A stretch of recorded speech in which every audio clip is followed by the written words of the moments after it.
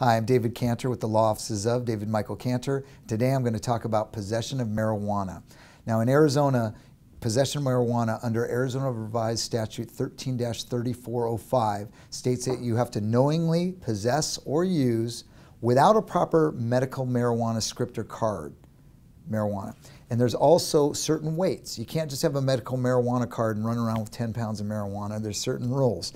Now, if you have more than 2 pounds of marijuana, they can charge you with possession for sale.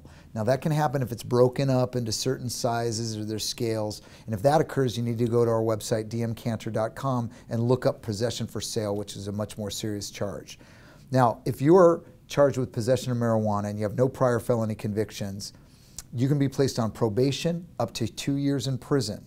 Now, it becomes a Class 5 felony if you have 2 to 4 pounds of marijuana for personal use that is not for sale. And that can be probation up to 2.5 years in prison.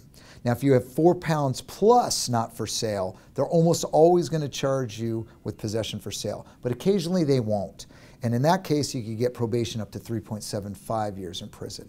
Now, probation means the judge can say, hey, I'm going to give you a break. I'm going to give you probation with certain terms. Be law-abiding, don't drink alcohol, follow all the rules, but I'm also going to impose jail as a term of probation, anywhere from 0 days in jail up to 1 year in jail. So it's important you have a lawyer who knows what he's doing so you can hopefully get 0 days in jail. Now, the medical marijuana card defense, that is a whole nother topic. And go to our website, dmcantor.com, and you can read about what that entails, but it's very specific with medical marijuana cards. Other defenses include lack of knowledge. That means you didn't know that the marijuana was in your car, a house, a backpack. Other one is lack of use. That means secondhand smoke. You were totally unaware of it and the smoke attaches to your body, yet the officer comes into a dorm room, sees a pipe on the table, and there's 3 roommates and he charges everyone with use of marijuana. You can fight that charge. Illegal search, lack of consent to the search, coerced consent to the search, bad search warrant. All great defenses, and we can talk to you about that.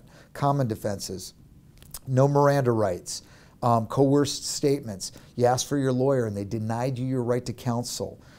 Fingerprints, we'll look to see whether there's prints on the items that were found in the house, or just plain sloppy police reporting.